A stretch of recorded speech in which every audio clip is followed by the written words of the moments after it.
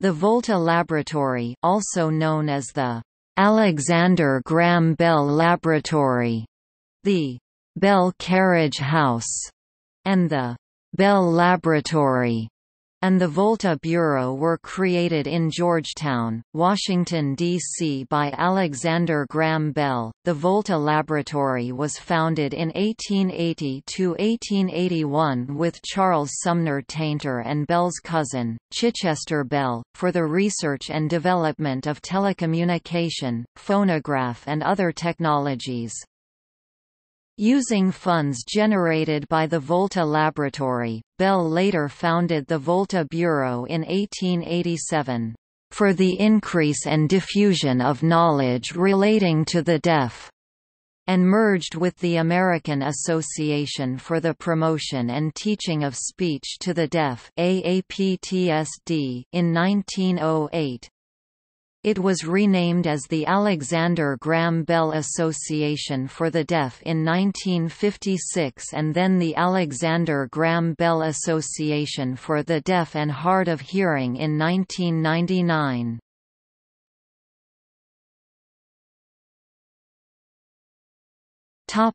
History. The current building, a U.S. National Historic Landmark, was constructed in 1893 under the direction of Alexander Graham Bell to serve as a center of information for deaf and hard of hearing persons.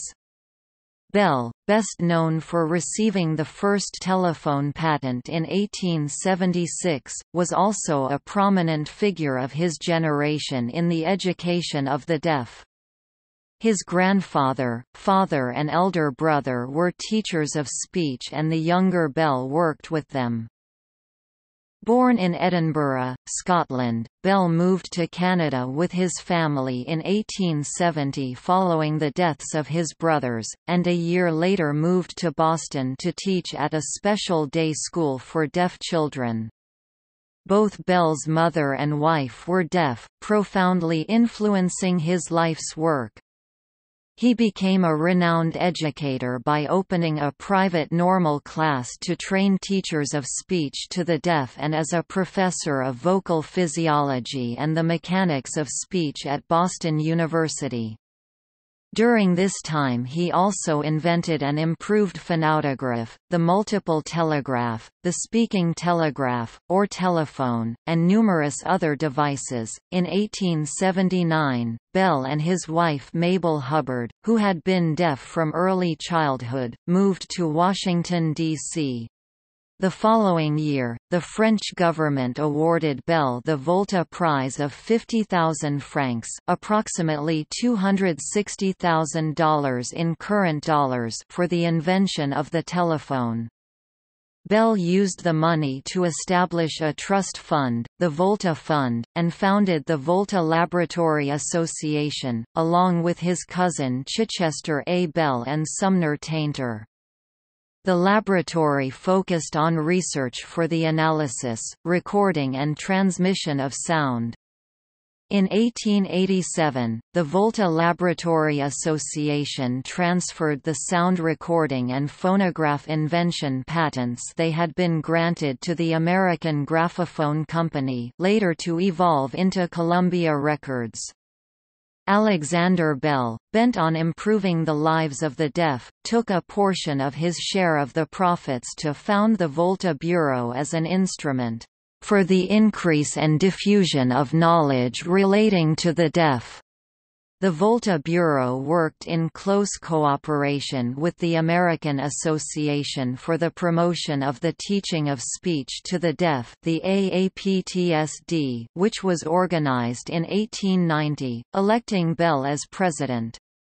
The Volta Bureau officially merged with the association in 1908, and has been known as the Alexander Graham Bell Association for the Deaf since 1956, and then as the Alexander Graham Bell Association for the Deaf and Hard of Hearing since 1999.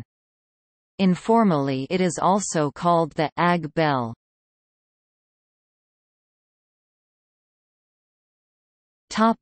Transition from the Volta Laboratory to the Volta Bureau. From about 1879, Bell's earliest physics research in Washington, D.C. was conducted at his first laboratory, a rented house, at 1325 L Street NW, and then from the autumn of 1880 at 1221 Connecticut Avenue, Northwest. The laboratory was later relocated to 2020 F Street, Northwest sometime after January 1886. With most of the laboratory's project work being conducted by his two associates, Bell was able to engage in extensive research into the causes of deafness as well as ways of improving the lives of the deaf, leading him to create the Volta Bureau in 1887. In 1889, Bell and his family moved from their Broadhead Bell mansion to a new home close to his father, Alexander Melville Bell. Between 1889 and 1893, the Volta Bureau was located in the carriage house to the rear of the home of Bell's father, at 1527 35th Street, Northwest in Washington, D.C. The work of the Bureau increased to such an extent that in 1893 Bell, with the assistance of his father, constructed a neoclassical yellow brick and sandstone building specifically to house the institution. The new Bureau building was constructed across the street from his father's home, where its carriage house had been its original headquarters. On May 8, 1893, Bell's 13-year-old prodigy, Helen Keller, performed the sod-breaking ceremony for the construction of the new Volta Bureau building. The Volta Bureau was so named in 1887 at the suggestion of John Hitz, its first superintendent, and Bell's prior researcher. Hitz remained its first superintendent until his death in 1908. Bell's former trust, the Volta Fund, was also renamed the Volta Bureau Fund when the Bureau was established, except for $25,000 that Bell diverted to the AAPTSD, one of several organizations for the deaf that Bell ultimately donated some $450,000, approximately $12 million in current dollars, to starting in the 1880s. The building, a neoclassical Corinthian templum in antis structure of closely matching golden yellow sandstone and Roman brick with architectural terracotta details, was built in 1893 to a design by Peabody and Stearns of Boston. Its design is unique in the Georgetown area of Washington, due to its academic revival style. It was declared a National Historic Landmark in 1972, while the Volta Bureau's assigned mission was to conduct research into deafness as well as its related pedagogical strategies. Bell would continue with his other scientific, engineering and inventive works for the remainder of his life, conducted mainly at the newer and larger laboratory he built on his Nova Scotia estate, Bean Brig. Although Bell self-described his occupation as a teacher of the deaf, throughout his life, his foremost activities revolved around those of general scientific discovery and invention. By 1887 the Volta Laboratory Association's assets had been distributed among its partners and its collective works had ceased. In 1895 Bell's father, noted philologist and elocutionist Alexander Melville Bell, who had authored over 45 publications on elocution, the use of visible speech for the deaf and similar related subjects, assigned all his publication copyrights to the Volta Bureau for its financial benefit. The Volta Bureau later evolved into the Alexander Graham Bell Association for the Deaf and Hard of Hearing, also known as the AG Bell, and its works have actively continued to the present day under its own charter.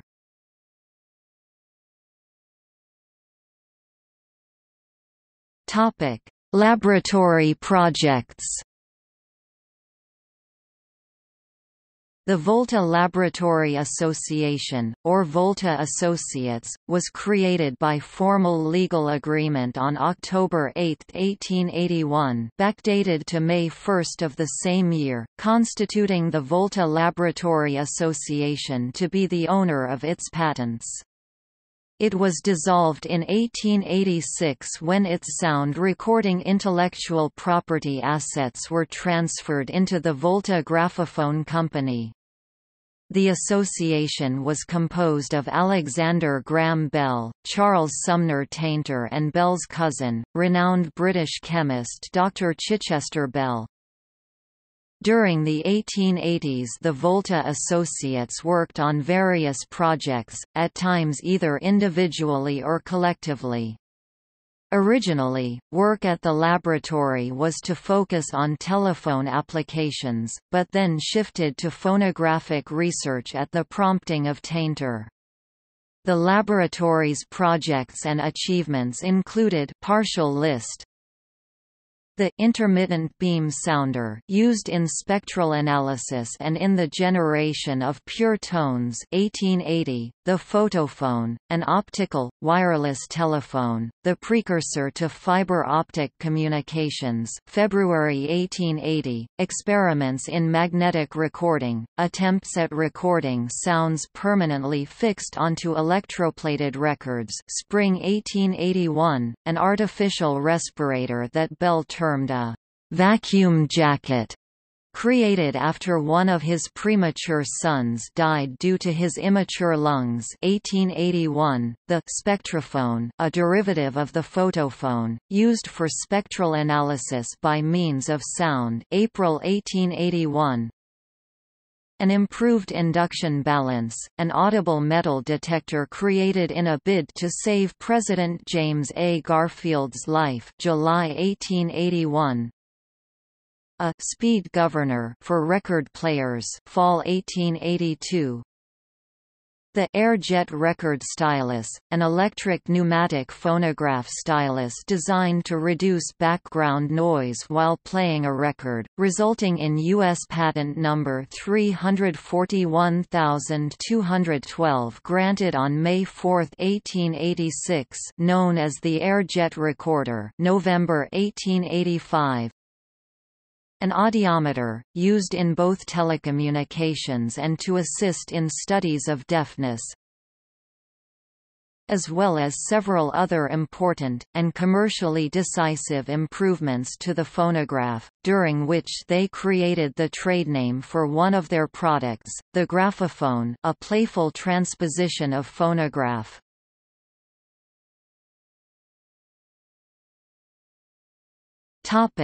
Tainter's move to the laboratory. Earlier Bell had met fellow Cambridge resident, Charles Sumner Tainter, a young self-educated instrument maker who had been assigned to the U.S. Transit of Venus Commission geodetic expedition to New Zealand to observe the planet's solar transit in December 1874. Tainter subsequently opened a shop for the production of scientific instruments in Cambridgeport, Massachusetts. He later wrote of his first meeting with Bell. One day I received a visit from a very distinguished-looking gentleman with jet-black hair and beard, who announced himself as Mr. A. Graham Bell. His charm of manner and conversation attracted me greatly. Shortly after the creation of the Bell Telephone Company, Bell took his bride, Mabel Hubbard, to Europe for an extended honeymoon. At that time he asked Tainter to move from Cambridge to Washington to start up the new laboratory. Bell's cousin, Chichester Bell, who had been teaching college chemistry in London, also agreed to come to Washington as the third associate. The establishment of the laboratory was comparatively simple, according to Tainter's autobiography. I therefore wound up my business affairs in Cambridge, packed up all of my tools and machines, and went to Washington, and after much search, rented a vacant house at 1325 L Street, between 13th and 14th Streets, and fitted it up for our purpose. The Smithsonian Institution sent us over a mail sack of scientific books from the library of the institution, to consult, and primed with all we could learn. We went to work. We were like the explorers in an entirely unknown land, where one has to select the path that seems to be most likely to get you to your destination, with no knowledge of what is ahead.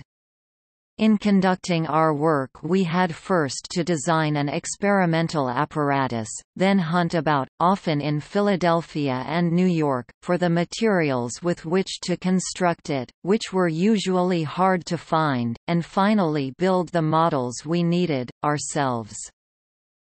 Bell appeared to have spent little time in the Volta Laboratory.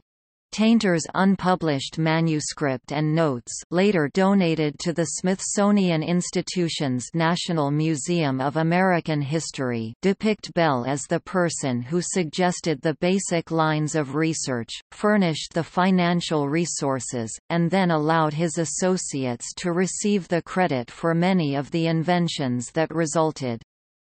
The experimental machines built at the Volta Laboratory include both disc and cylinder types, with some of the disc-type turntables rotating vertically about a horizontal axis, as well as a hand-powered, non-magnetic tape recorder. The records and tapes used with the machines were donated to the collections of the Smithsonian Institution's Museum of Natural History, and were believed to be the oldest reproducible bona fide sound recordings preserved anywhere in the world. While some were scratched and cracked, others were still in good condition when they were received.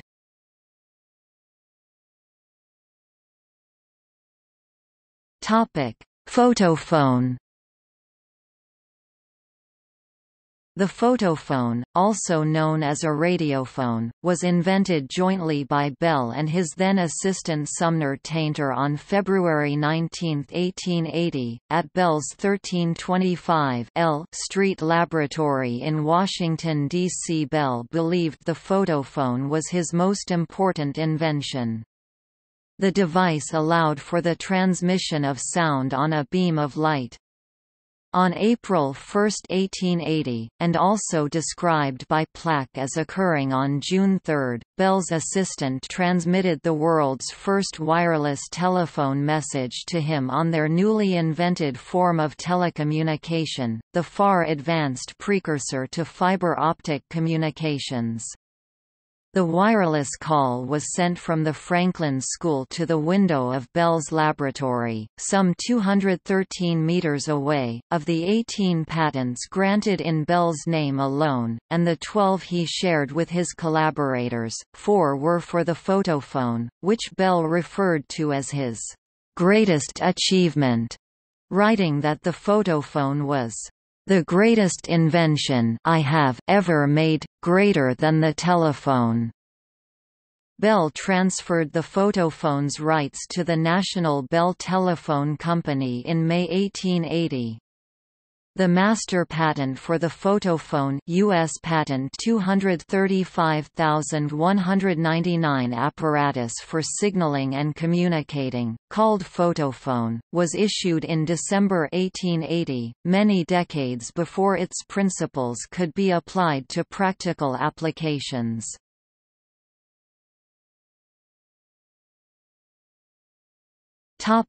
Sound recording and phonograph development.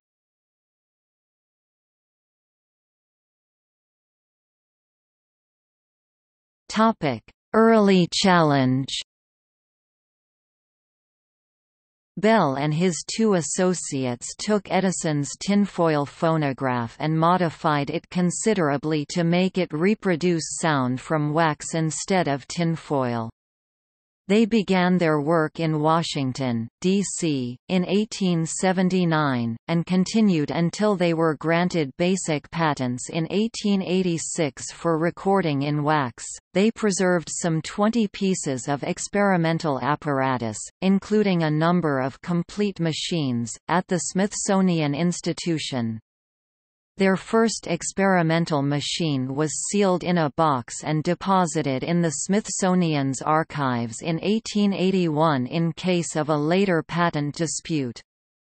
The others were delivered by Alexander Graham Bell to the National Museum in 2 lots in 1915 and 1922. Bell was elderly by that time, busy with his hydrofoil and aeronautical experiments in Nova Scotia. In 1947, the museum received the key to the locked box of experimental graphophones, as they were called to differentiate them from Edison's phonograph.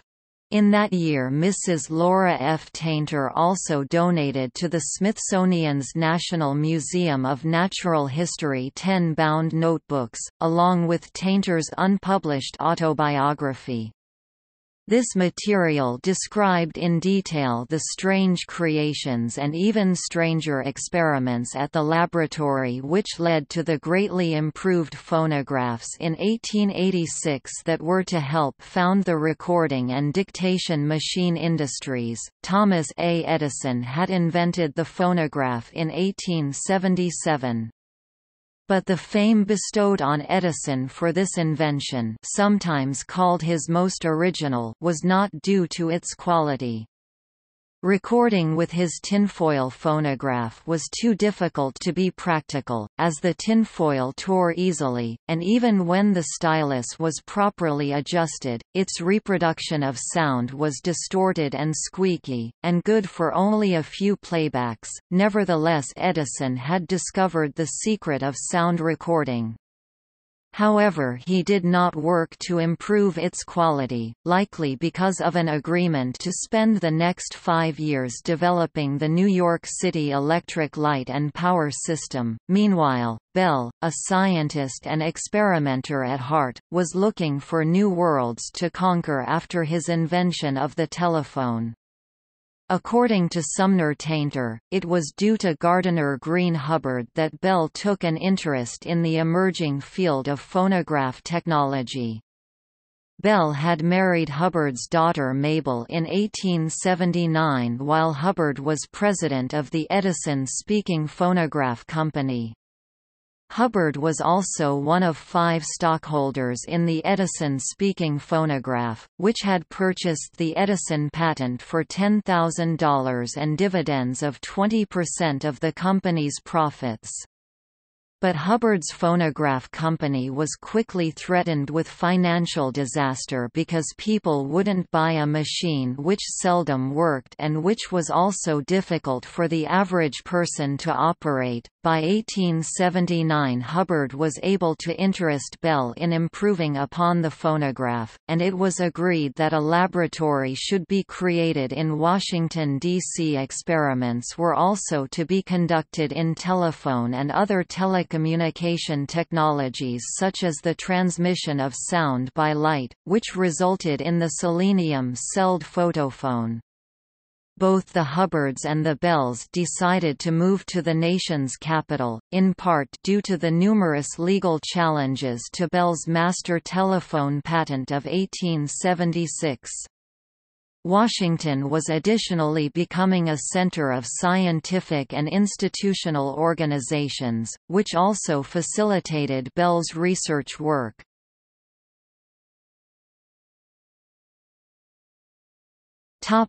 Graphophone.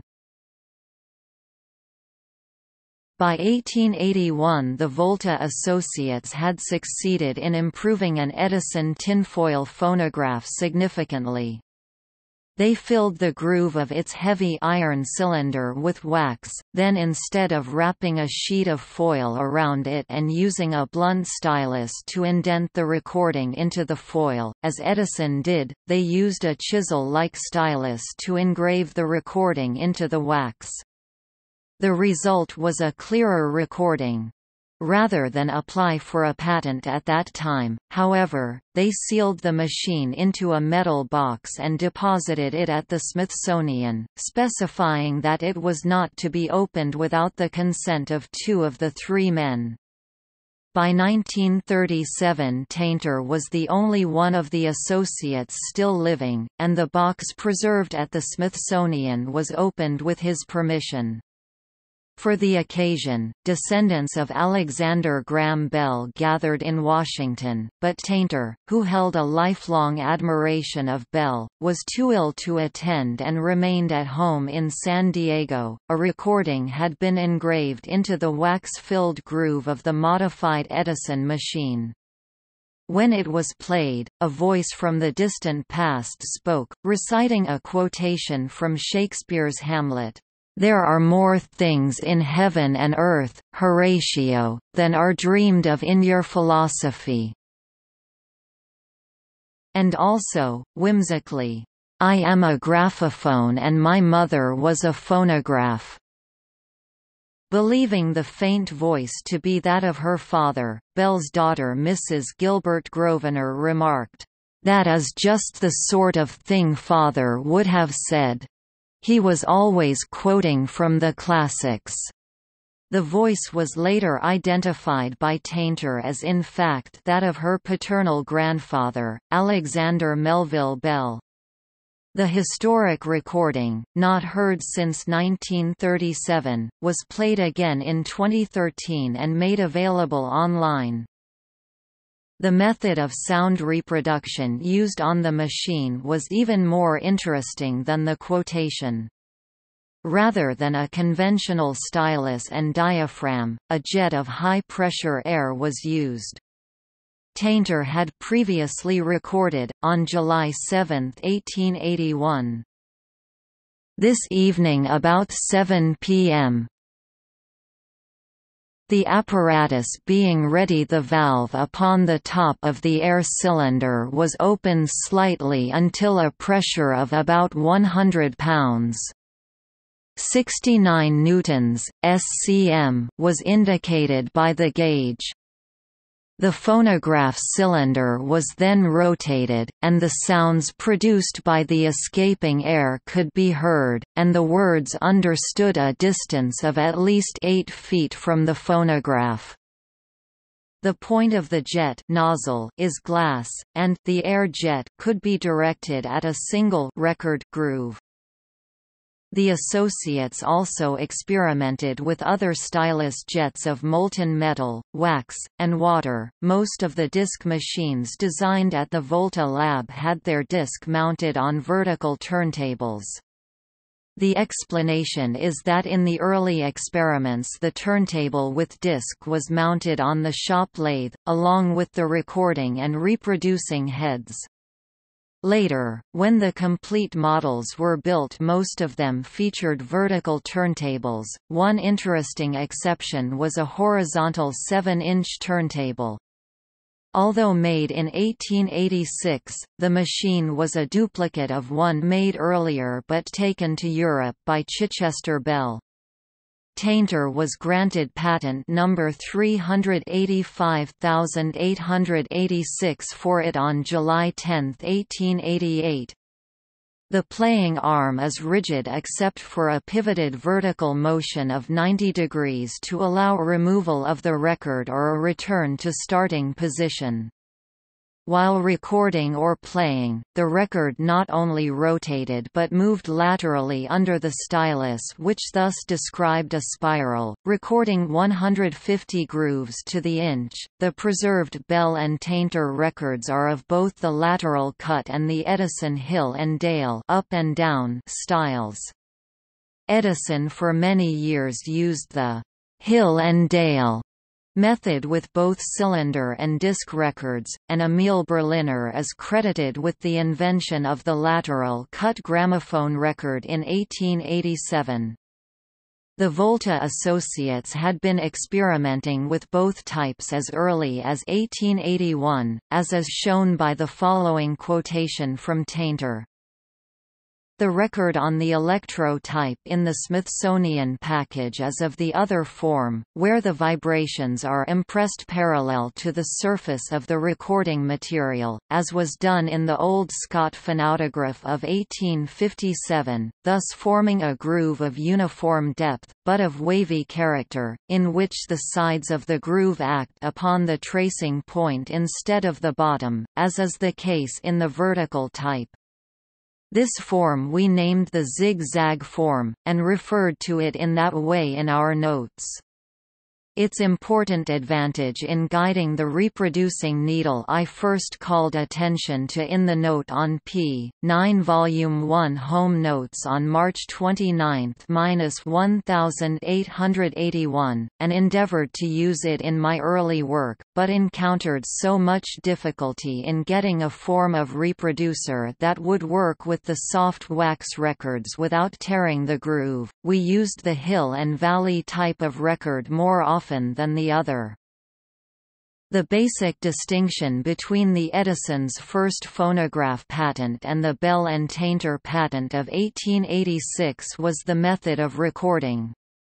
Edison's method was to indent the sound waves on a piece of tin foil, while Bell and Tainter's invention called for cutting or engraving the sound waves into an ozocrite wax record with a sharp recording stylus. At each step of their inventive process, the associates also sought out the best type of materials available in order to produce the clearest and most audible sound reproduction. The strength of the Bell and Tainter patent was noted in an excerpt from a letter written by Washington patent attorney S. T. Cameron, who was a member of the law firm conducting litigation for the American Graphophone Company. The letter, dated December 8, 1914, was addressed to George C. Maynard, curator of mechanical technology at the U.S. National Museum, now the National Museum of Natural History. Subsequent to the issuance of the Bell and Tainter patent number 341214, Edison announced that he would shortly produce his new phonograph, which, when it appeared, was in fact nothing but the Bell and Tainter record set forth in their patent 341214. Being a record cut or engraved in wax or wax-like material, although Edison always insisted on calling this record an indented record, doubtless because his original tin foil record was an indented record. Edison was compelled to acknowledge that his new phonograph was an infringement of the Bell and Tainter patent 341214, and took out a license under the Bell and Tainter patent and made his records under that patent as the result of that license.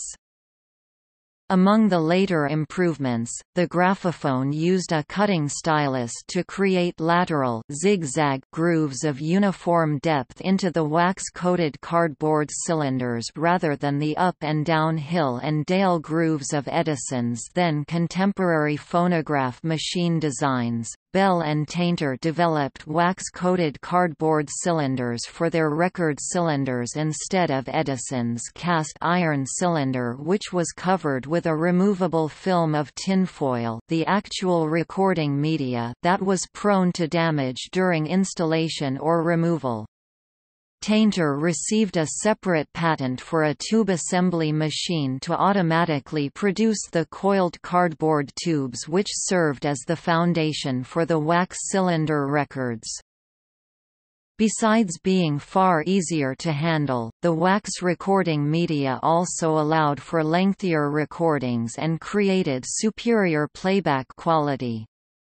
The graphophone designs initially deployed foot treadles to rotate the recordings, which were then replaced by more convenient wind-up clockwork drive mechanisms and which finally migrated to electric motors, instead of the manual crank that was used on Edison's phonograph. The numerous improvements allowed for a sound quality that was significantly better than Edison's machine.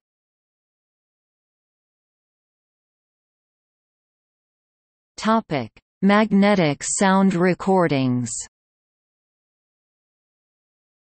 The other experimental graphophones indicate an amazing range of experimentation.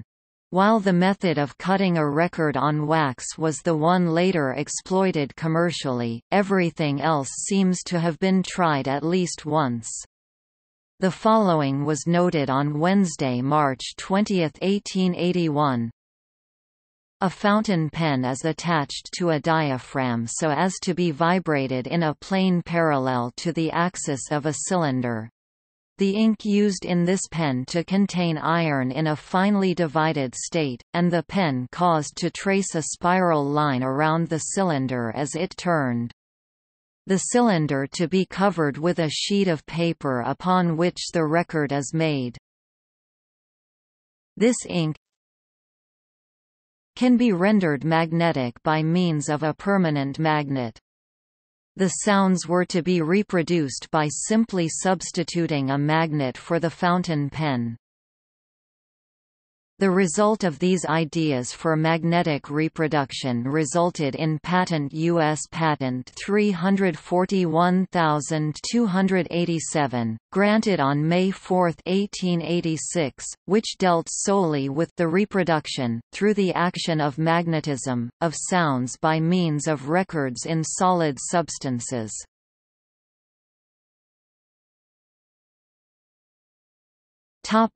Tape recorder. A non-magnetic, non-electric, hand-powered tape recorder was patented by two of the Volta associates in 1886, U.S. Patent 341,214.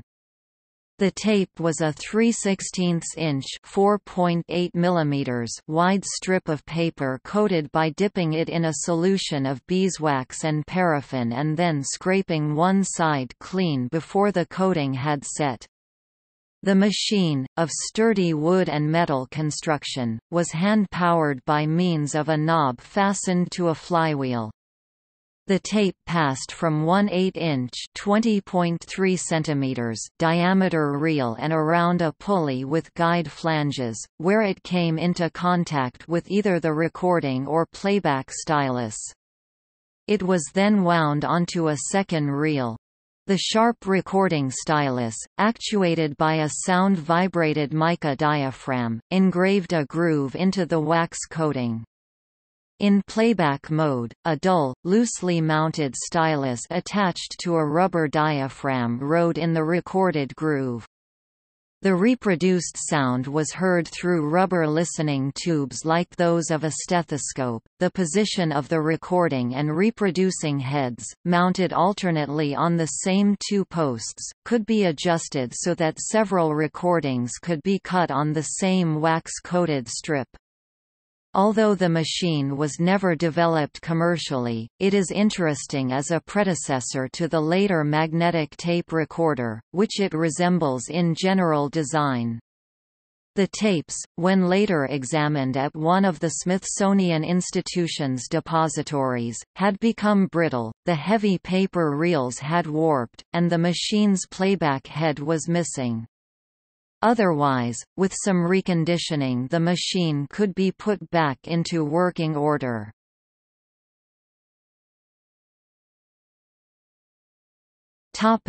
Commercialization of phonograph patents. In 1885, when the Volta associates were sure that they had a number of practical inventions, they filed patent applications and also began to seek out investors. They were granted Canadian and U.S. patents for the Graphophone in 1885 and 1886 respectively. The Graphophone was originally intended for business use as a dictation recording and playback machine. The Graphophone Company of Alexandria, Virginia, was created on January 6, 1886 and formally incorporated on February 3, 1886 by another of Bell's cousins. It was formed to control the patents and to handle the commercial development of their numerous sound recording and reproduction inventions, one of which became the first dictation machine, the dictaphone. After the Volta Associates gave several demonstrations in the city of Washington, businessmen from Philadelphia created the American Graphophone Company on March 28, 1887, in order to produce the machines for the budding phonograph marketplace. The Volta Graphophone Company then merged with American Graphophone, which itself later evolved into Columbia Records, co-founded CBS, and now part of the Sony media empire. Bell's portion of the share exchange at that time had an approximate value of $200,000, half of the total received by all of the associates, $100,000 of which he soon dedicated to the newly formed Volta Bureau's research and pedagogical programs for the deaf. The American Graphophone Company was founded by a group of investors mainly from the Washington, D.C. area, including Edward Easton, a lawyer and Supreme Court reporter, who later assumed the presidency of the Columbia Graphophone Company. The Howe Machine Factory for sewing machines in Bridgeport, Connecticut, became American Graphophone's first manufacturing plant. Tainter resided there for several months to supervise manufacturing before becoming seriously ill, but later went on to continue his inventive work for many years, as health permitted. The small Bridgeport plant, which in its early times was able to produce 3 or 4 machines daily, later became, as a successor firm, the Dictaphone Corporation. Shortly after American Graphophone's creation, Jesse H. Lippincott used nearly $1 million, approximately $27,280,000 in today's dollars, of an inheritance to gain control of it, as well as the rights to the Graphophone and the Bell and Tainter patents. Not long later, Lippincott purchased the Edison Speaking Phonograph Company, and then created the North American Phonograph Company to consolidate the national sales rights of both the Graphophone and the Edison Speaking Phonograph. In the early 1890s, Lippincott fell victim to the unit's mechanical problems and also to resistance from stenographers. This would postpone the popularity of the Graphophone until 1889, when Louis Glass, manager of the Pacific Phonograph Company, would popularize it again through the promotion of nickel in the slot entertainment cylinders. The work of the Volta Associates laid the foundation for the successful use of dictating machines in business, because their wax recording process was practical and their machines were durable.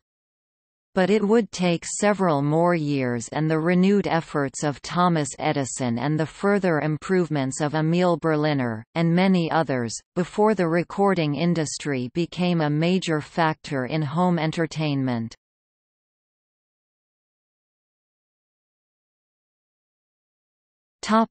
Legacy. In 1887, the Volta Associates effectively sold their sound recording-related patents to the newly created American Graphophone Company through a share exchange with the Volta Graphophone Company. Bell used the considerable profits from the sale of his Graphophone shares to found the Volta Bureau as an instrument for the increase and diffusion of knowledge relating to the deaf, and also to fund his other philanthropic works on deafness. His scientific and statistical research work on deafness became so extensive that within a few years his documentation had engulfed an entire room of the Volta Laboratory in his father's backyard carriage house. Due to the limited space available there, and with the assistance of his father who contributed $15,000 approximately $410,000 in today's dollars, Bell had the new Volta Bureau building constructed nearby in 1893. Under Superintendent John Hitz's direction, the Volta Bureau became one of the world's premier centers for research on deafness and pedagogy for the deaf. Bell's Volta Bureau worked in close cooperation with the American Association for the Promotion of the Teaching of Speech to the Deaf (AAPTSD), which was organized in 1890, and which elected Bell its president. The Volta's research was later absorbed into the Alexander Graham Bell Association for the Deaf, now also known as the AG Bell, upon its creation when the Volta Bureau merged with the AAPTSD in 1908, with Bell's financial support. The AAPTSD was renamed as the Alexander Graham Bell Association for the Deaf in 1956. The historical record of the Volta Laboratory was greatly improved in 1947 when Laura F. Tainter, the widow of Associate Sumner Tainter, donated 10 surviving volumes out of 13 of Tainter's home notes to the Smithsonian Institution's National Museum of American History, volumes 9, 10 and 13 having been destroyed in a fire in September 1897. The daily agenda books described in detail the project work conducted at the laboratory during the 1880s. In 1950, Laura Tainter donated other historical items, including Sumner Tainter's typed manuscript, Memoirs of Charles Sumner Tainter, the first 71 pages of which detailed his experiences up to 1887, plus further writings on his work at the Graphophone factory in Bridgeport, Connecticut.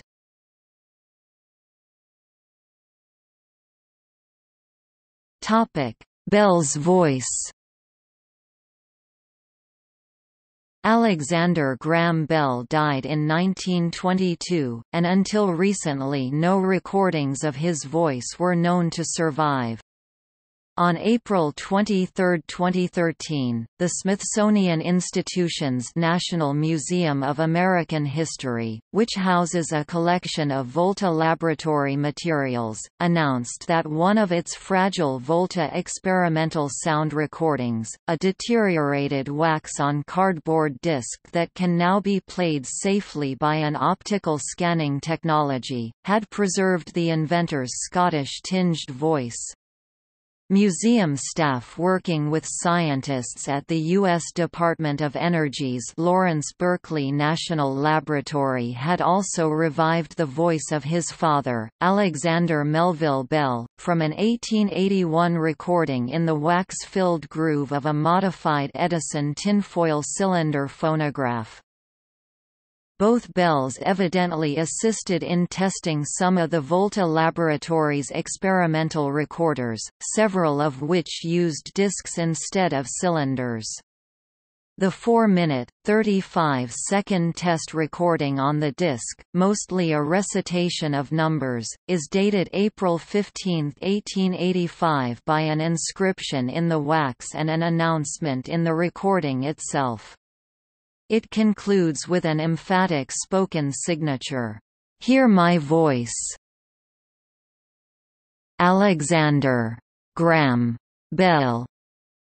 After hearing the recording, Bell biographer, Charlotte Gray described it, saying, "In that ringing declaration, I heard the clear diction of a man whose father, Alexander Melville Bell, had been a renowned elocution teacher and perhaps the model for the imperious professor." Henry Higgins, in George Bernard Shaw's Pygmalion, Shaw acknowledged Bell in his preface to the play. "I heard, too, the deliberate enunciation of a devoted husband whose deaf wife, Mabel, was dependent on lip reading. And true to his granddaughter's word, the intonation of the British Isles was unmistakable in Bell's speech. The voice is vigorous and forthright. As was the inventor, at last speaking to us across the years.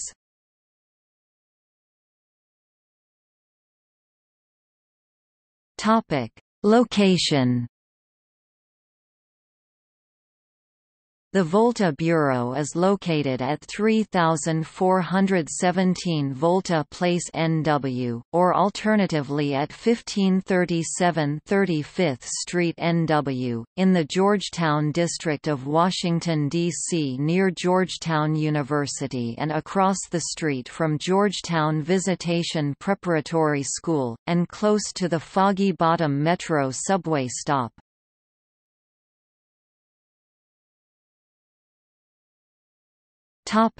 Laboratory patents. Patents which resulted or flowed from the Volta Laboratory Association.